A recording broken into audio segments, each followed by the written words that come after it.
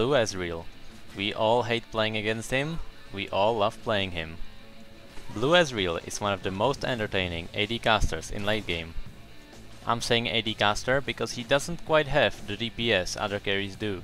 On the other hand, his sustained damage is changed for ultimate kiting, but let's focus more on cons more than pros. This build is focused on late game, meaning his early game is very weak. It doesn't matter if he starts with Tear or Spirit, because both of those items are relatively weak in early game. Tear will take some time to stack up to gain the damage output he needs, and Spirit will give him cooldown reduction, which isn't that good in early levels. Its passive also deals true damage, and again, in early levels people won't have as much armor to penetrate anyway. Both of those are really good late game items, but they make Ezreal's early game really weak.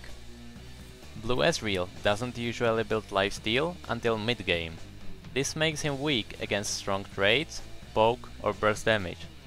So take any chance there is to poke him because he needs all the farm he can get.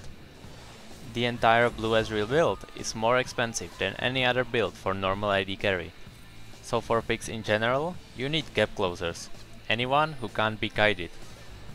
Good examples are Hecarim, Malphite or Sejuani. Anyone with high range crown control will work. If you really want to screw him up, you need to destroy his laning phase and all of his farm, meaning that zoning is the key. So the best picks would of course be the ones with mustaches. If only Corki wasn't so buggy. Grace and Raven are both really good at trading, and they both have really good burst damage. Other good picks with poke are Caitlyn or Misfortune. Support doesn't really matter, since it's all AD carries work, but Leona or Taric are especially good at zoning Ezreal.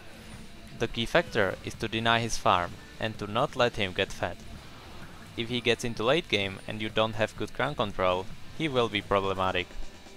I hope this guide helped you screw Ezreal up, and thank you, come again!